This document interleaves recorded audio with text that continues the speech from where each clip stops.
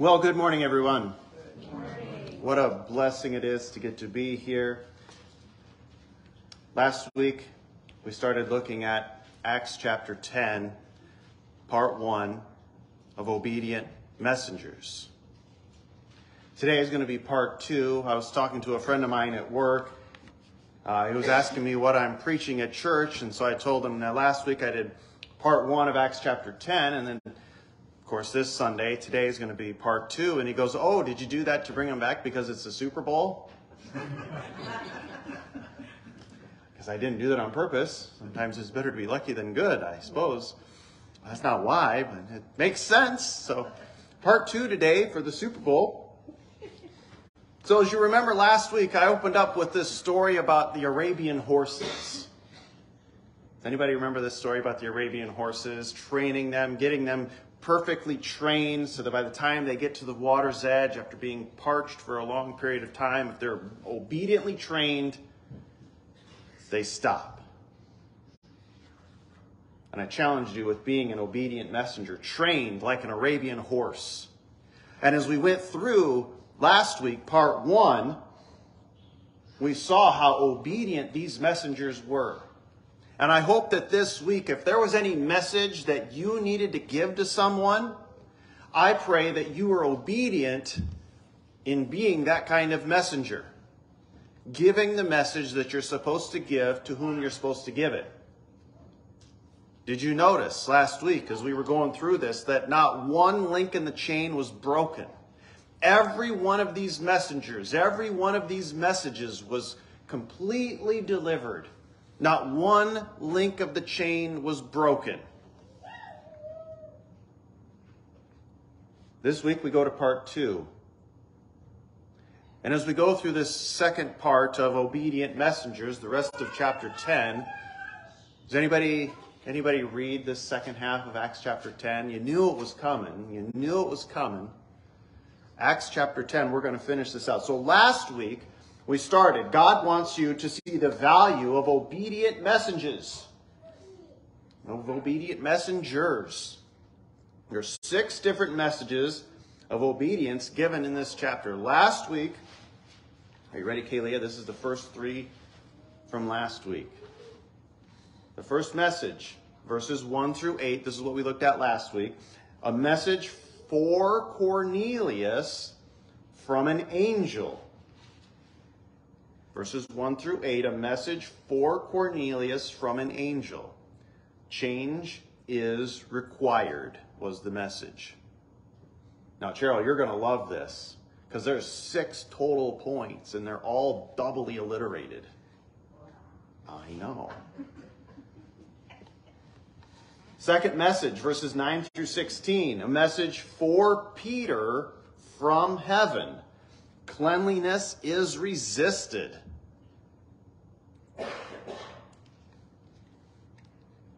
The third message, a message for Peter from the messengers. As we went through this, we saw who those messengers were. Verses 17 through 23, a message for Peter from the messengers. A charge is requested. Part 2. The fourth message, a message for Peter from Cornelius.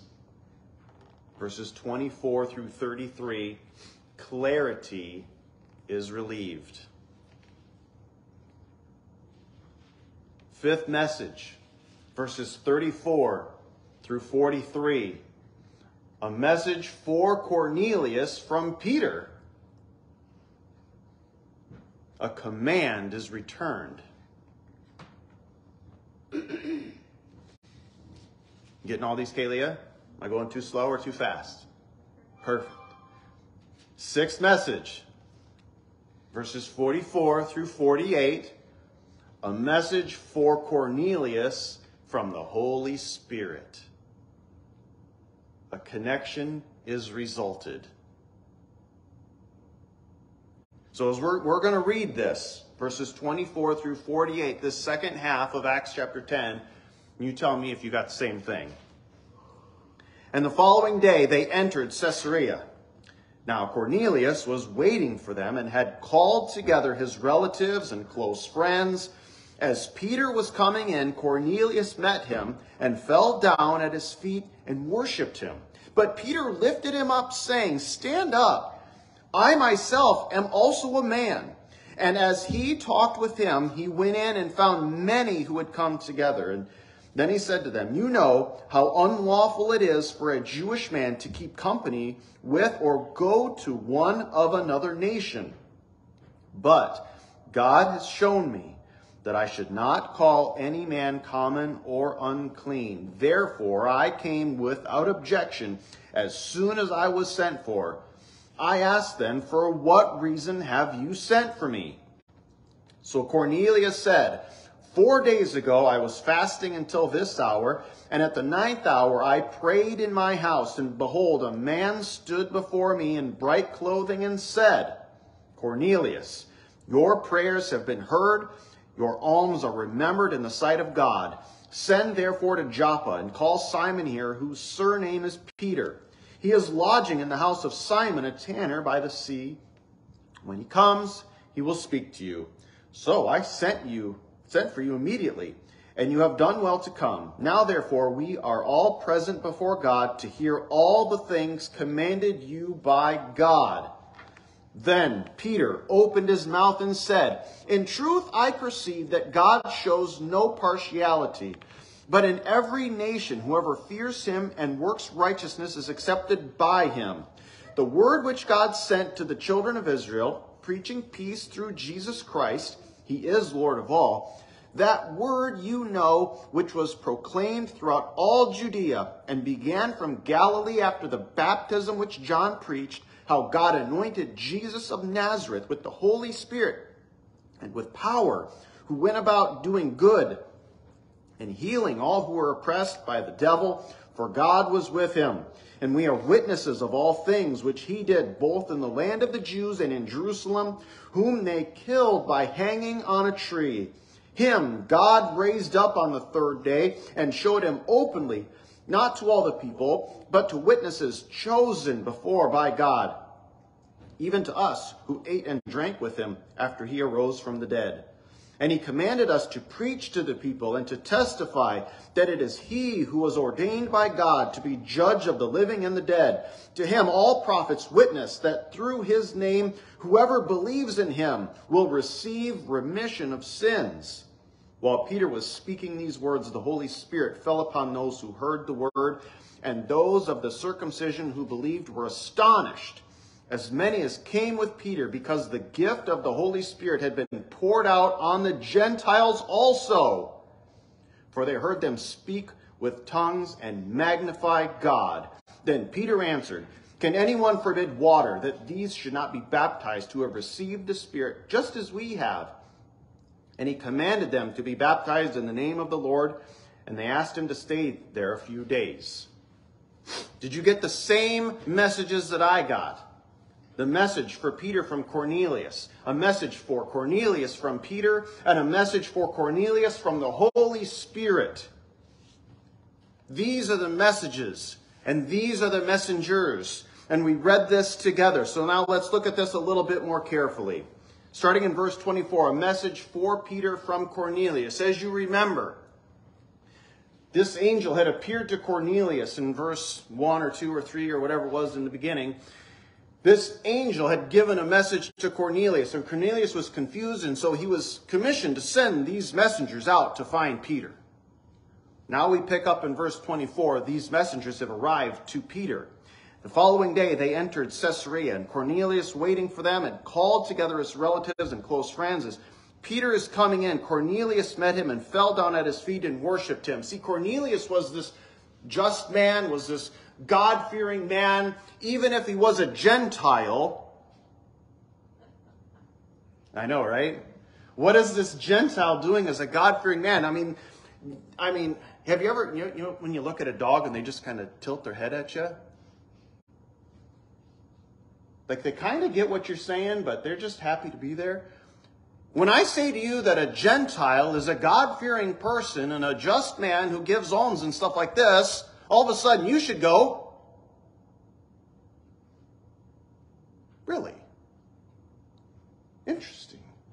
A Gentile doing these things, huh? I know, right? A Gentile doing these things? This is not possible, is it? And here Peter is with this guy, and this guy now wants to kneel down at the feet of Peter because he understands what's going on here. He understands that the true God of this universe is of the Jews. He doesn't know all the ins and the outs yet. He doesn't have all the pieces of the puzzle, but he knows enough to understand that the Jews are God's special people, and Peter is now the spokesman. And you respect that man. And this is how Cornelius was trying to respect him, and Peter just doesn't get it. Peter's just a common dude. And so when Cornelius meets him, falls down at his feet to worship him, Peter lifts him up and says, "Stand up, for I myself am also a man." We're all in this together, guys. Did you realize, have you recognized that just because I'm up here doesn't make me any better than you? All God's people said amen. It doesn't matter who's up in this pulpit. It doesn't matter if you see him on TV or you hear him on the radio. It doesn't matter what kind of audience they have or how many books they've written, how long they've been doing it or where they're from or what their pedigree is or anything about them. We're all in this together. There ain't a one of us that's any better than anybody else.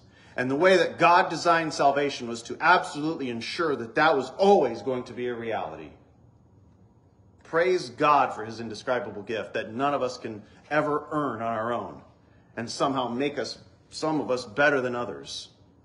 Peter says, "I am just a man. I'm no better than you. Get up." And as he talked together with him, he went and found many who had come together. So now we're getting a bit of a crowd here. We got these messengers from Cornelius. We got Cornelius himself. We got Peter had a delegation with him, as you remember that. We got there's a little congregation here. We got a little church revival going on here, is what it sounds like. We got the makings of something big here. Then he said to them, "You know how unlawful it is for a Jewish man to keep company or go with anybody else from another nation." Peter's saying this to him. Peter says, almost, I don't know. This is kind of interesting. He says, I'm not supposed to be with you right now, right? This is not okay. This isn't how this is supposed to go. Here I am. Because God has shown me that I should not call any man common or unclean. Clarity is relieved. God has shown something different to Peter than what he'd been used to. For his whole life, for his parents' life, for his grandparents' life, for generation after generation after generation, the Jews were taught certain principles. You don't intermingle with the Gentiles. You only eat certain animals. You don't eat other animals. There are some things that are clean. There are some things that are unclean. There are certain people that are clean. There are certain people that are unclean. And we have this whole rigmarole list of rules that we're supposed to follow. And Peter knew them. You might want to call him a common fisherman, but he knew the rules. They all did. For generations, this information is passed down. And God's shown him that he should not call any man common or unclean. God has flipped the script now. Clarity now. We have some clarity on what God wants us to do.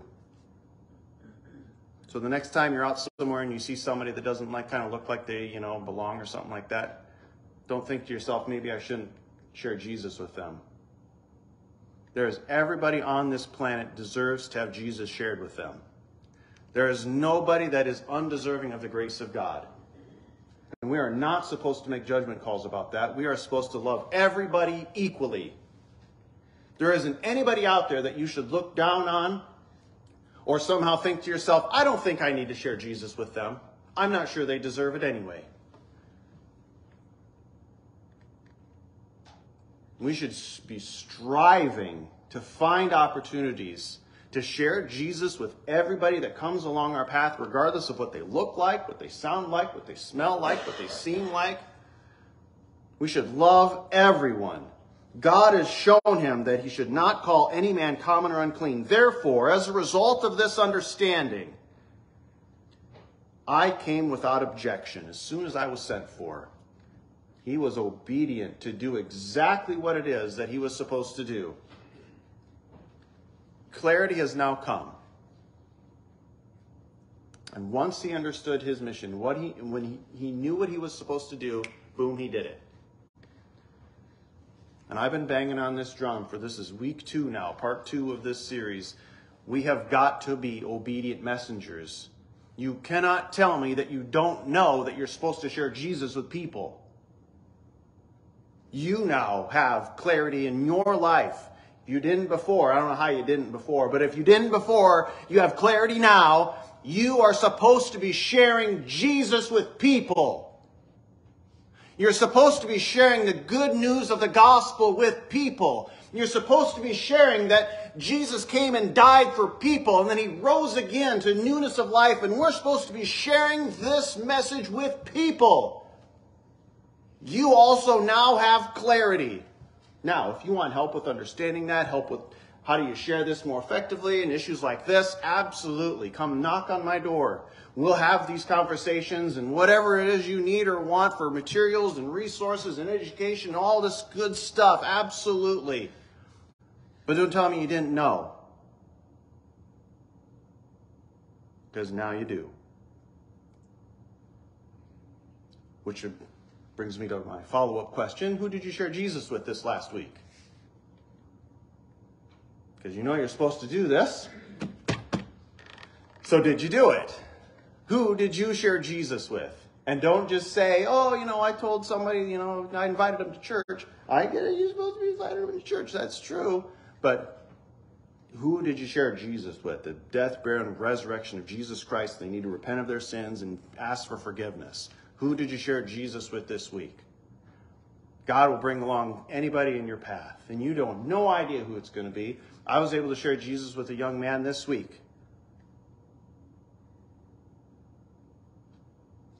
It happens all the time if you're looking for these opportunities.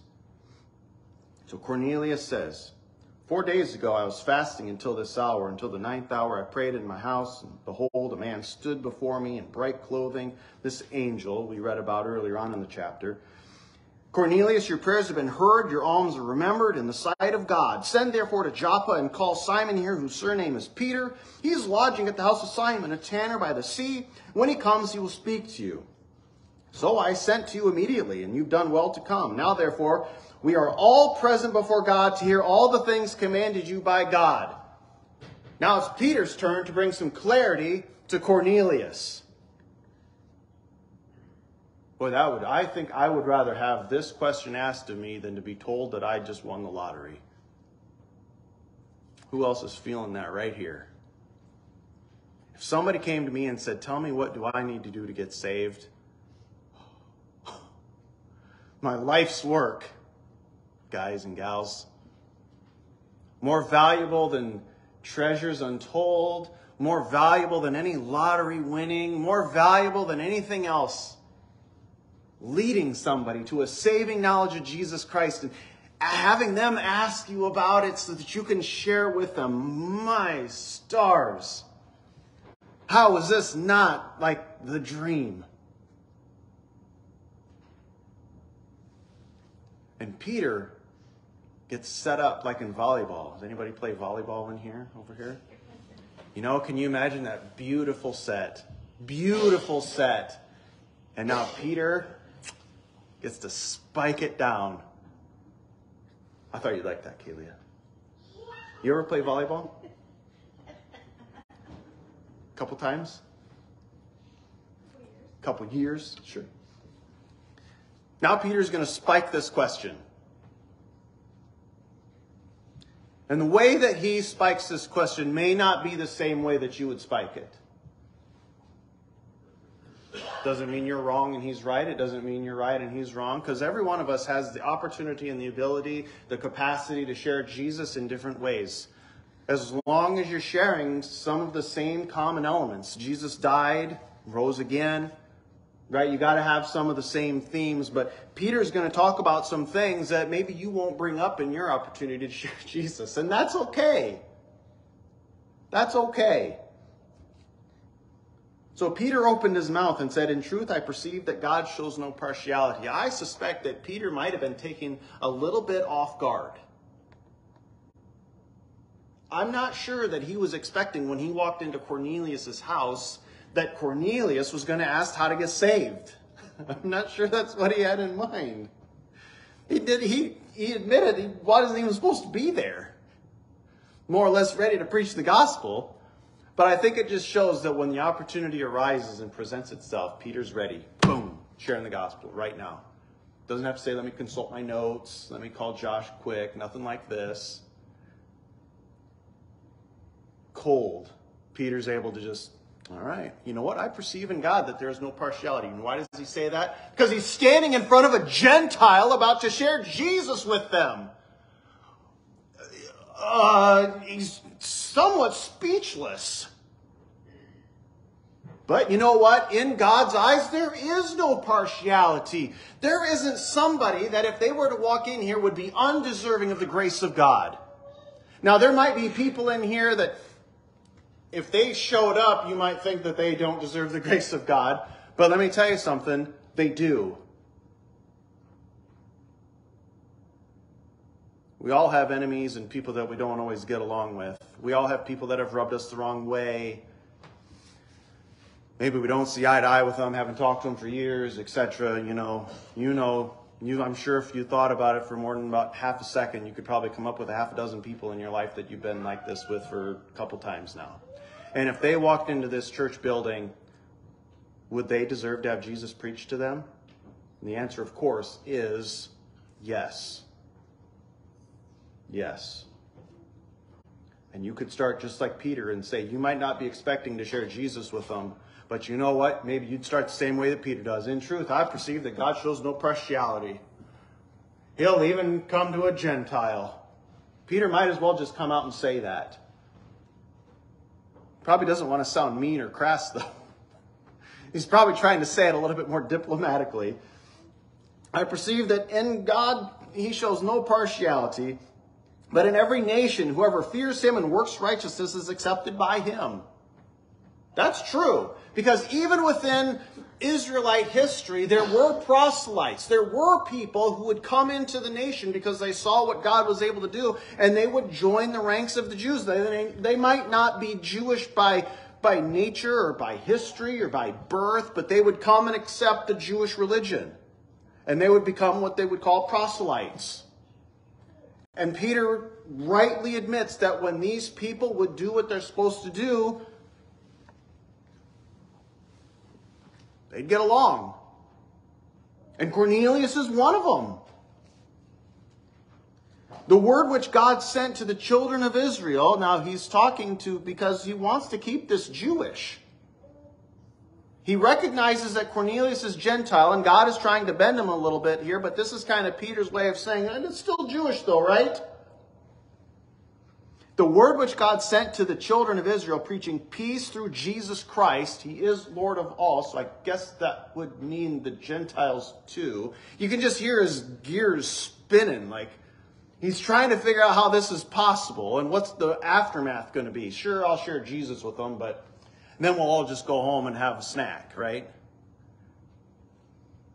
He is Lord of all. That word which you know, which was proclaimed throughout all Judea, began from Galilee after the baptism of John, how God anointed Jesus of Nazareth with the Holy Spirit and power, who went about doing good and healing all who were oppressed by the devil, for God was with him.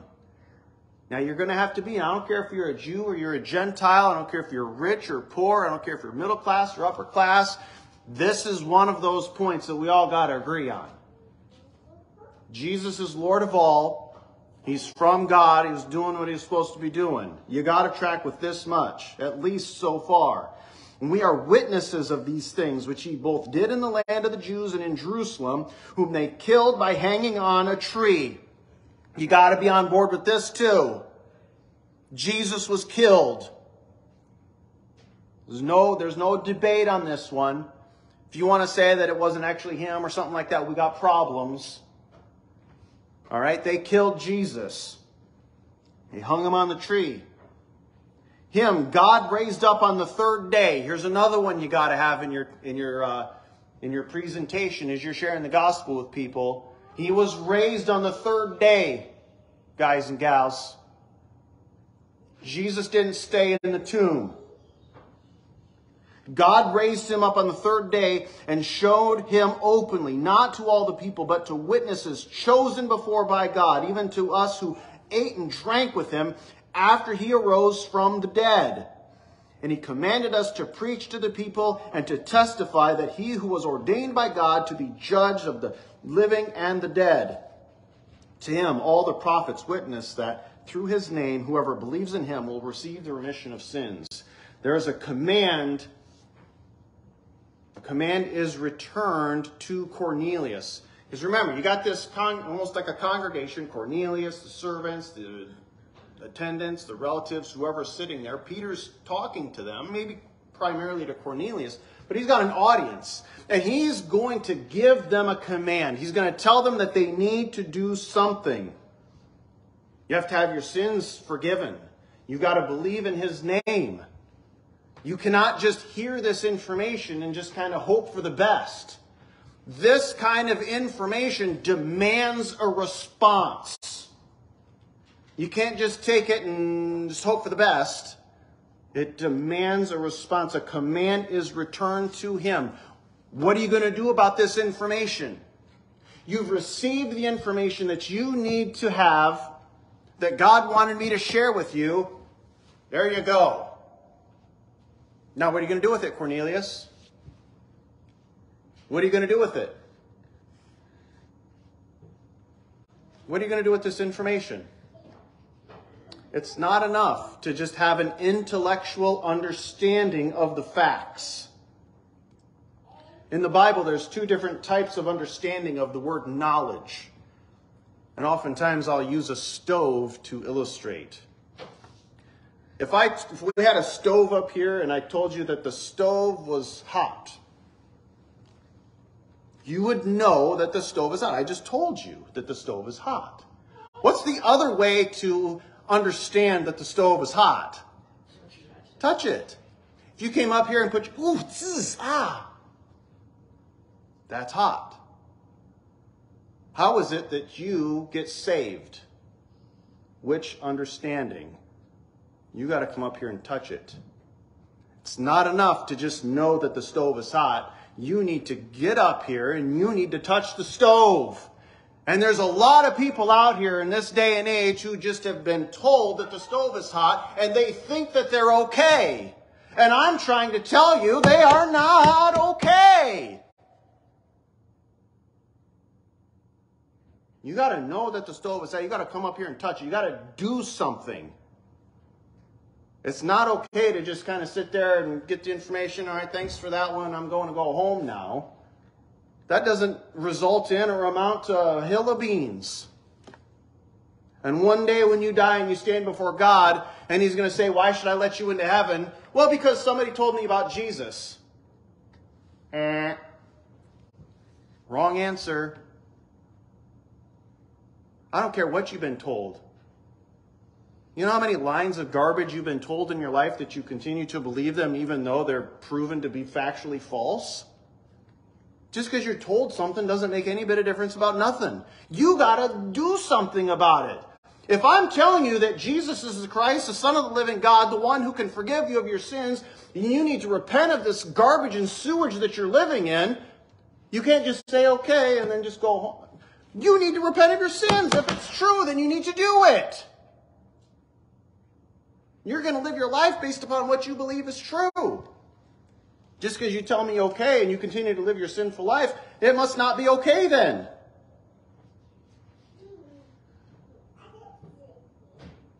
Evidence that demands a verdict. You've got to do something with this information. Peter gave this message to Cornelius. Having already read it, we already know that Cornelius does something with it. Cornelius at this point doesn't just say, all right, thanks, Peter. Thanks for coming down and sharing with us. All right, guys, let's go home. Let's get in time for supper. Is that what he says next? How many of you in here, after hearing this message, are going to do just that, though?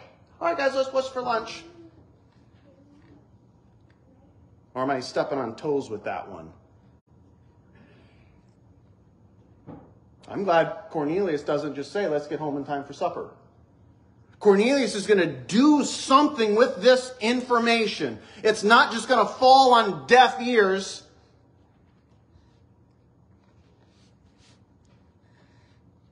While Peter was still speaking these words, the Holy Spirit fell upon those who heard the word. And those of the circumcision believed, were astonished, as many as came with Peter, because the gift of the Holy Spirit had been poured out on the Gentiles also. They believed, and the Holy Spirit came upon them.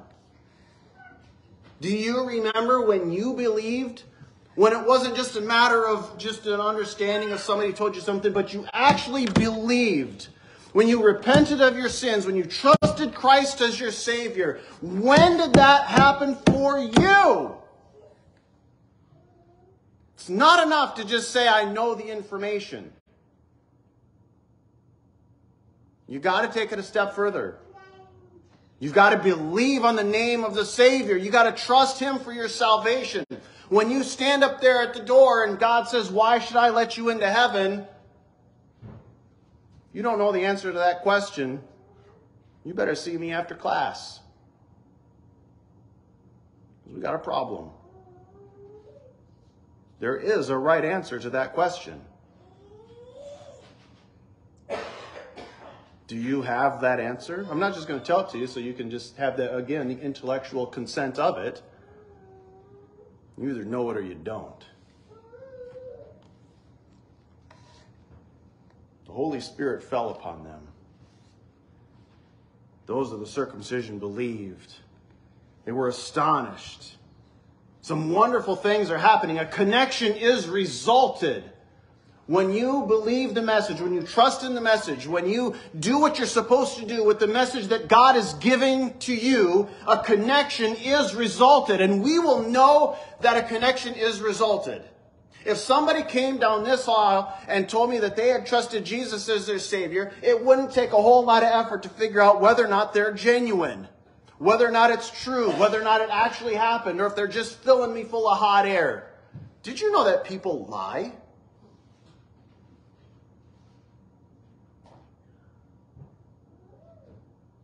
Did you know that a lot of people lie? A lot of people just want to tell you what you want to hear. Did you know that?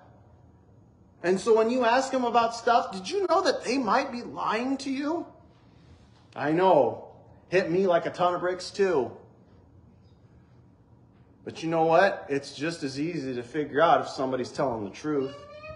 If they're genuine. If what they're saying is actually happening in their life. If you know the Scripture, if you know how to discern the Spirit, if you've been listening to the 5-minute messages lately, by the way, I've been talking about discerning the Spirit over the last couple of weeks. If you have an understanding of what's going on in the Scriptures and things like this, and somebody starts talking to you about spiritual things, it's not real complicated to figure out whether or not they're honest or not. It's not complicated and it's not hard. If you wanted to start talking to me about working at a grocery store, I could tell you in about 10 seconds whether or not you've ever worked at a grocery store. I could talk to Jeff about brazen copper. He's done it a couple times. He'd probably figure out real quick if I'd ever brazed copper before in my life, and it wouldn't take him very long.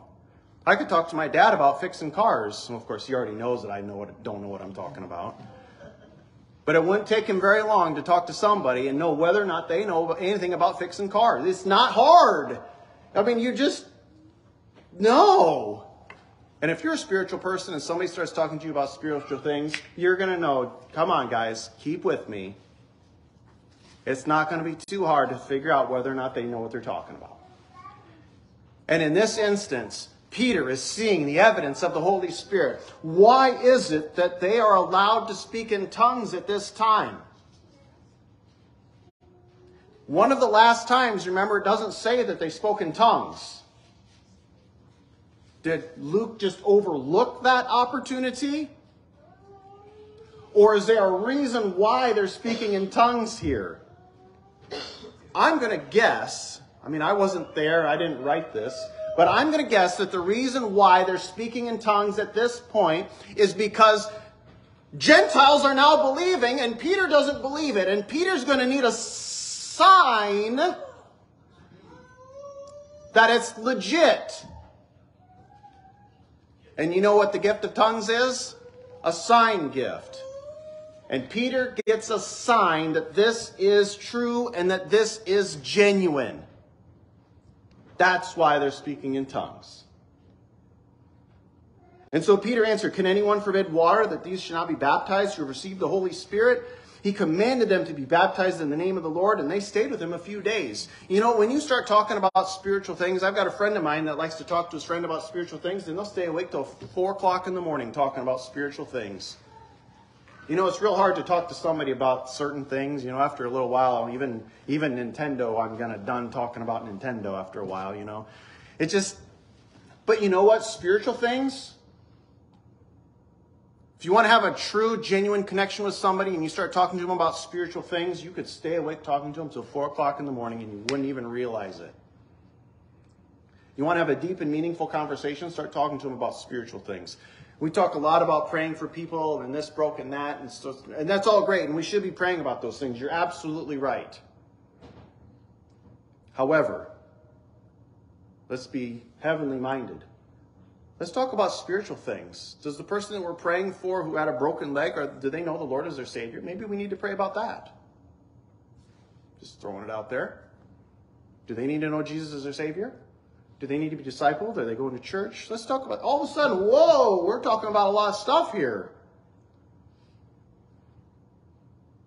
Who's the last one that asked you about how your church was going? Or when's the last person you asked about how church went for them on Sunday?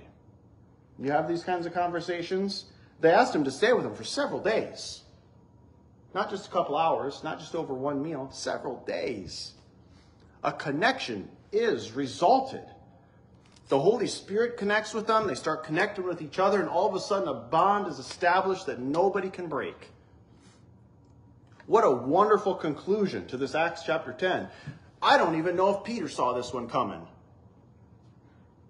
But how awesome is this when everybody's obedient to do whatever it is that they're supposed to be doing, and God's will is being carried out, and these messengers are doing what they're supposed to be doing. We see people get saved. We see the message of the gospel being proclaimed, and everything going the way it's supposed to be going. Sometimes we see our lives kind of out of control and chaotic, and we just can't quite figure out why. Some of me wonders if some of the reason for the chaos is because we're not doing what God wants us to do. And why do we have such order and clarity here? Because everybody's doing what God wants them to do. Next week we move on to chapter 11. And it just gets better and better from here. Let's pray.